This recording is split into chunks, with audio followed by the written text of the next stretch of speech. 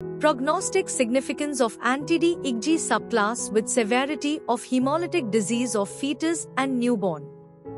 By Emilija Velkova.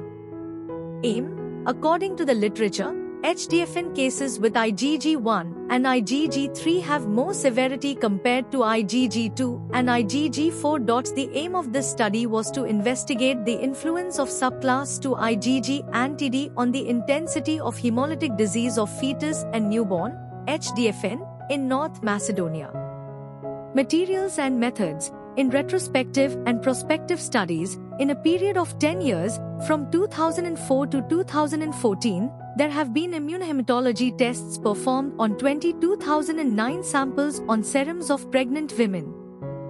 The tests were performed with column agglutination method for above blood groups, Rh phenotype, detection and identification of alloantibodies.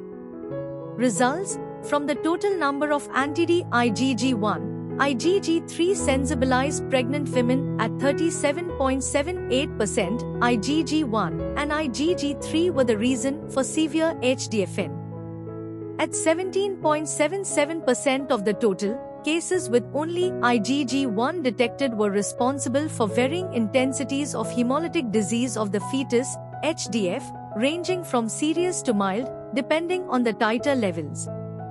The correlation of the titer to anti-D antibodies in the mother's serum and the intensity of HDFN were researched in 48 newborns. The titers between 108 and 132 resulted in 3 cases of HDFN with symptoms of severe disease, and in 4 cases there were no signs of HDFN. At 12 women that had a titer between 132 and 512, 5 of the newborns developed severe HDFN, and 7 had symptoms of mild and weak intensity form.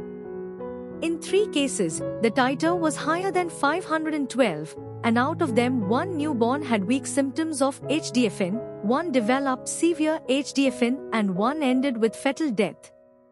Only in 1 case, the titer reached a value higher than 1000, and it ended with a fetal death. Conclusions: the titers of the pregnant woman's serum that are lower than 32 in most cases are not the cause for HDFN, instead of higher than 1000, which are usually provoke severe symptoms, so we can say that titers lower than 32 and those higher than 1000 can well predict HDFN. The titers of anti-D antibodies between 64 and 512 have no exact predictive value by themselves. IgG1 and IgG3 subclass of anti-D have no predictive value by themselves and cannot foresee the outcome of HDFN. The severity of HDFN was significantly higher when IgG1 and or IgG3 were present alone or in combination, compared to cases with the absence of IgG1 or IgG3. The research study results suggest that IgG1 and IgG3 should be included in a multi-parameter protocol for evaluation of the HDFN intensity. They can give a real assessment of the expected HDFN intensity in combination with the titer height and the significance of the antibodies.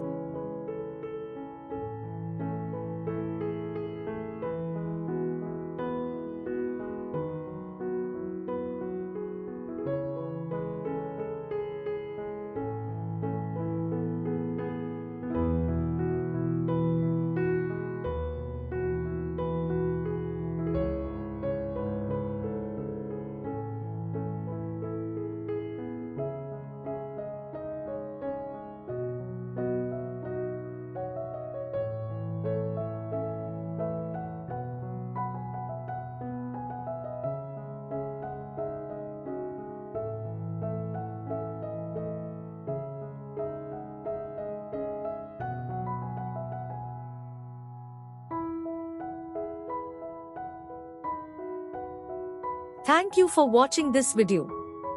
Please subscribe our channel for watch more scientific research videos.